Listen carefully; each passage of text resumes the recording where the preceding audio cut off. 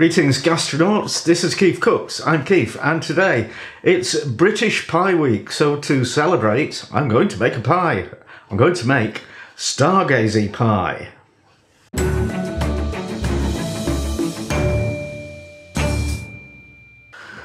Yeah, British Pie Week runs from the 6th of March to the 12th of March this year, 2023, and it's been going since 2007 when it was invented by Just Roll to promote sales of their ready-rolled puff pastry and short crust pastry. I don't know if they're still involved in it. The website doesn't seem to be updated or anything, but Pie Week is still a thing. So over the years on this channel I have made hundreds of pies, well, a couple of dozen probably. So I was somewhat short of inspiration because I've done all the main types of pies. I put a message on my community tab on the channel asking for help and advice and suggestions, and I got quite a lot, but most of them I've already done. However, there are 3 that have made the cut. One I'll do this week, the other 2 in the coming weeks or months. So you'll have to wait and see if you suggested it.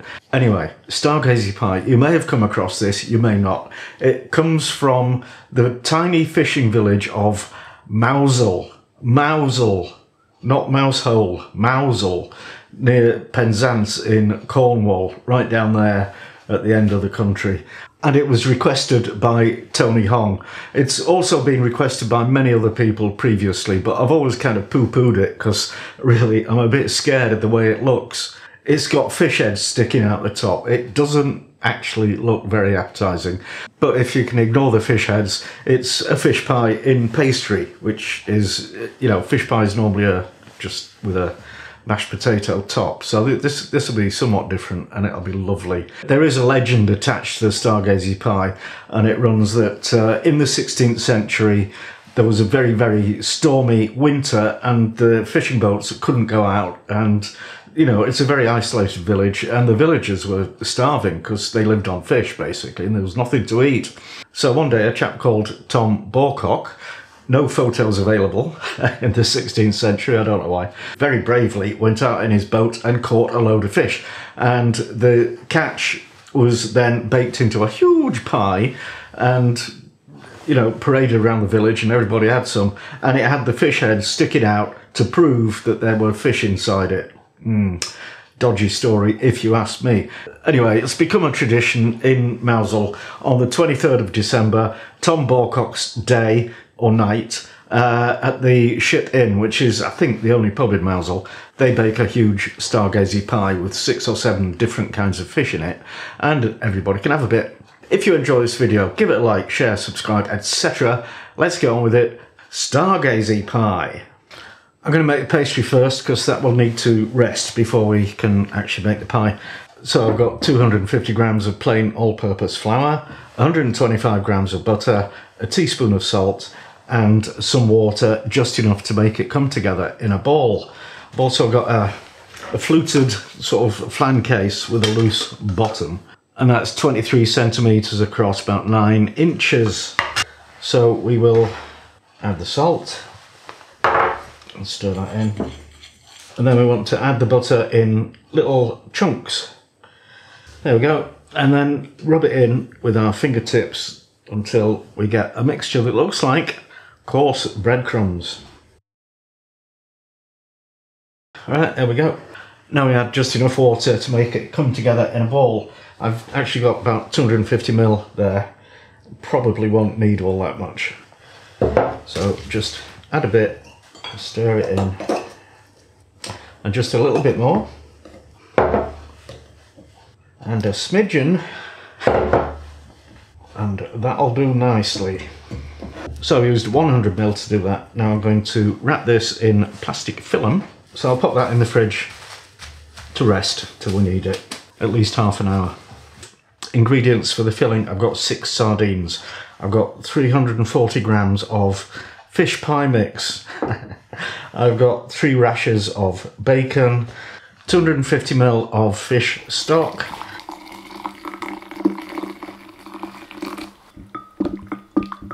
(150 ml of double cream, a medium onion, 3 eggs that need to be hard boiled, a teaspoon of dill, a teaspoon of parsley, and also some butter and flour to make a roux with, and some salt and white pepper for seasoning. I'll put the fish away in the fridge because we don't need that till we actually assemble the pie. But I'll just tell you a few things. The fish pie mix, you can use any fillets of fish you can get your hands on. I just thought this would be convenient. It turns out to be a bit dodgy. There's salmon and there's white fish and smoked white fish, and they do not specify what kind of white fish it is, which is very odd. I suspect it'll be something like bassa or pollock. And the sardines, you could also use pilchards, but guess what? They're the same thing. Sardines are baby pilchards up to the age of 2. And if you can't get those, you can use mackerel. What you can't use is sardines out of a tin. Won't work, no heads. Okay, need to peel the onion.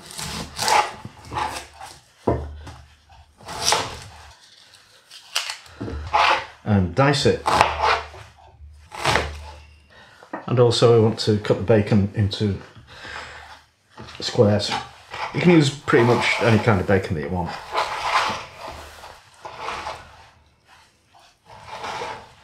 Now we're going to start cooking the filling. So you want to melt a big lump of butter in a frying pan on medium-low heat. When it's melted, add the onion and just gently cook that for about 5 minutes. You don't want to brown it, you just want it to get softened. And then add the bacon and let that cook for another 5 or 10 minutes. While the bacon and the onions are cooking, we can start boiling the eggs. So put them in a small pan, add enough water, cold water to cover them, add a pinch of salt. Don't ask me why, I always do. And put that on the stove, bring it to the boil. When it's boiling, put a lid on, turn off the heat and leave it for 6 or 7 minutes. Then take them out and put them in cold water immediately. When the bacon's been cooking for about 5 minutes, remove it from the pan along with the onions and then add another big blob of butter, get that melted and then stir in the same amount of flour and we're making a roux. Let that cook for a minute or so and then add the stock. When that's mixed in with the roux, you can add the cream and let those cook for a couple of minutes to thicken up. Now we can add the onion and the bacon back in and the parsley and the dill. Let those cook for a couple of minutes and then give it a taste and add salt and white pepper if you like. Now remove that from the heat and let it cool down completely. Now I'm going to peel the eggs.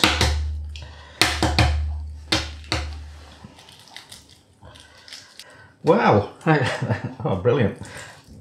Sometimes I have a real hard time getting the shell off boiled eggs, but well, not this time, so I'm kind of pleased about that. Now we come to a part of the job that I'm not keen on doing, which is to gut the fish. Right, come on, Keefy, don't be scared. It's only a little dead fish.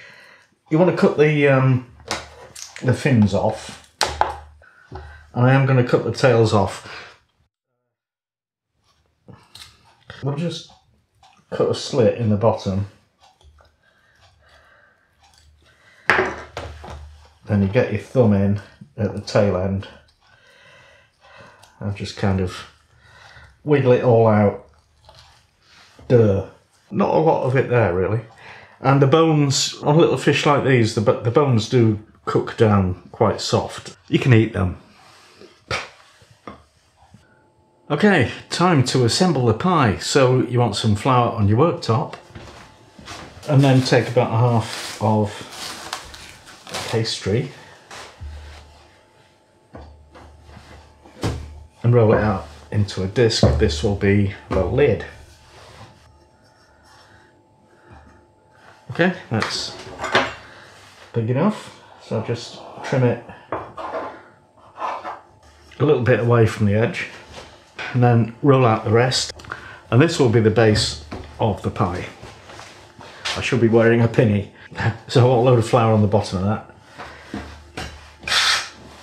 and just pop it into the tin. Lovely. Now, it's a little known tradition, but the Cornish would have 3D printed little stars to put on their Stargazy pie as far back as 1876. Yeah, really. Or, you know, you could just cut out stars, or you could just not do it. Okay, I made half a dozen little stars. They're smaller than they should be, but I don't have any spare time to reprint them bigger. Need to chop the eggs up. Those yolks could probably have done with a little bit more cooking, but I don't mind them at all like that. Okay, and we want to put the little bits of fish in there.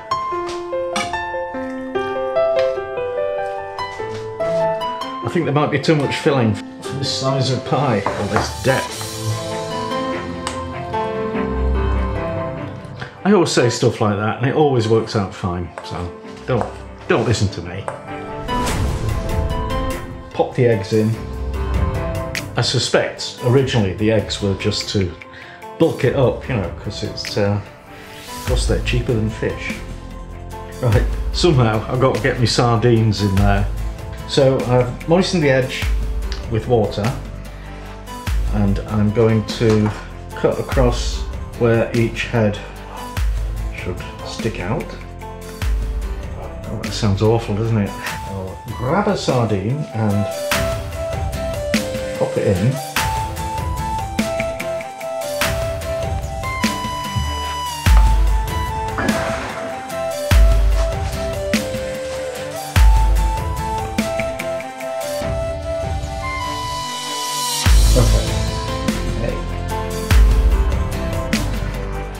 I'm saying nothing about Cornish people being crazy. I'm really not. I'll just tidy this up, come back in a bit.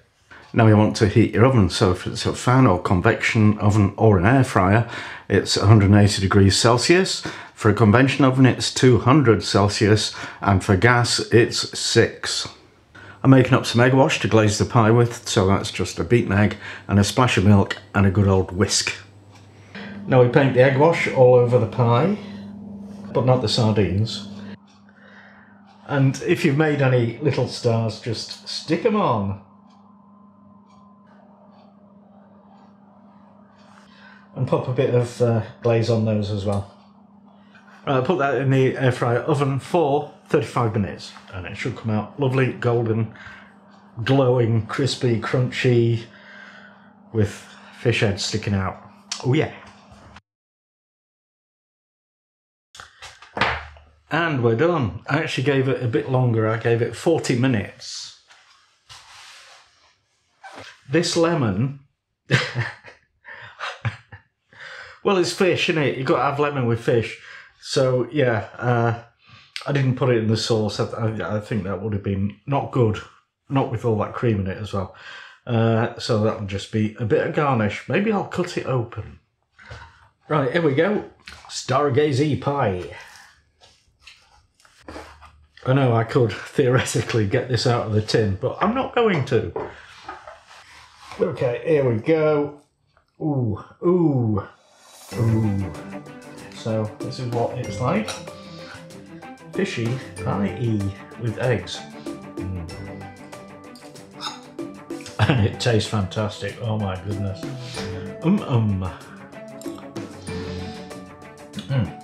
That might be a bit of sardine there, that sort of pinky looking flesh.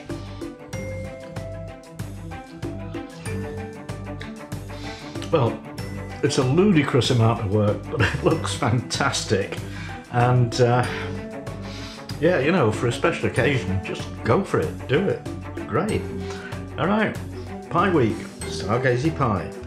Thanks for watching, hope you enjoyed it, and, oh, press like.